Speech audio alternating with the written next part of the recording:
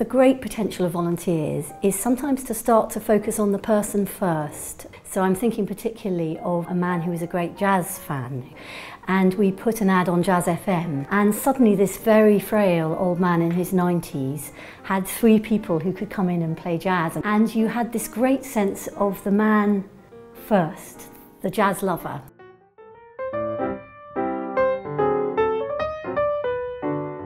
As soon as they started coming into the home, the impact was instant, really. They feel really happy, and just for example, a resident can sing. I say, okay Lillian, just sing for me. We just motivate them, yeah, you can do this. And the band is playing one of your old favourite tunes from way back when. You could see the impact just from the smiles on the faces of the residents. We are coming to understand that emotional care is actually at the heart of good dementia care. A lot of things that we associate with deterioration in dementia are not actually about the illness itself, but about the lack of a person still feeling that they have meaningful interaction and that they have a sense that they matter in life. Those things for us are not just fluffy extras, they are actually really fundamental to the well-being of people. And not just the people living there, but actually the people working there too.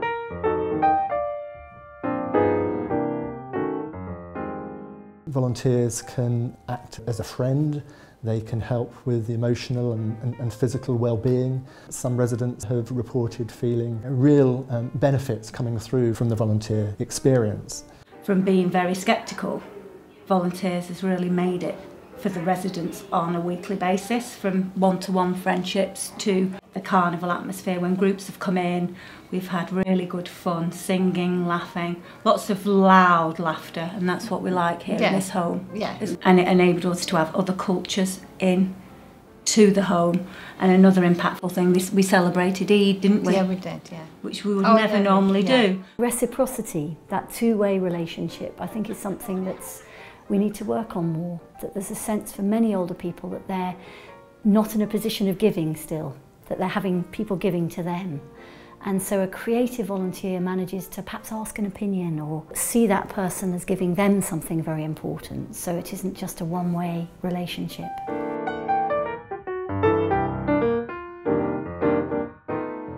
We are lucky to have the old peoples, and we are really lucky to share their experiences with us, because I learn many things from them.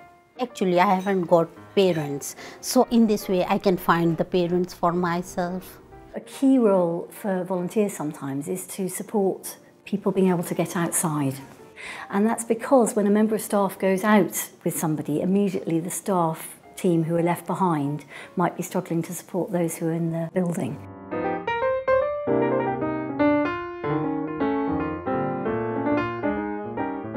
Again, we've seen an amazing impact on people being able to enjoy the entertainer more because there's someone beside them.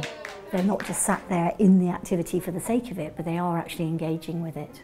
They welcome me always, always. They just shout, "Oh, Kutsia, you're here, yeah, just have fun with you." These things just make me happy, that when I see that they are happy. If we can get every single care home thinking about ways to connect with the wider community, to bring more people in, to get people out more. I have a vision that a care home will end up the hub of a local community in the way that a school might be.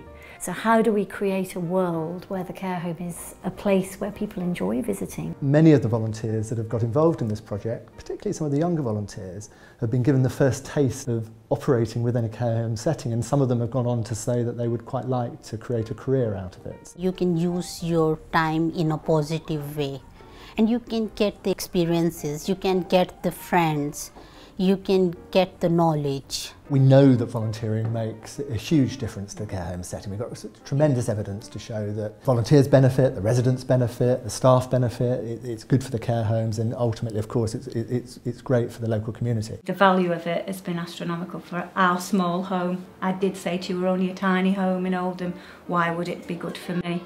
and I'd sell the idea to anyone now. We do need to think about how we can invest as care homes and care home managers in terms of really unlocking that value so that the volunteer gets a great experience and they're likely to come back. And there's also a number of toolkits and resources that NCVO and others can guide you to that will help you maximise the investment and to get the most out of your volunteering. Come and volunteer with us. Come and join us.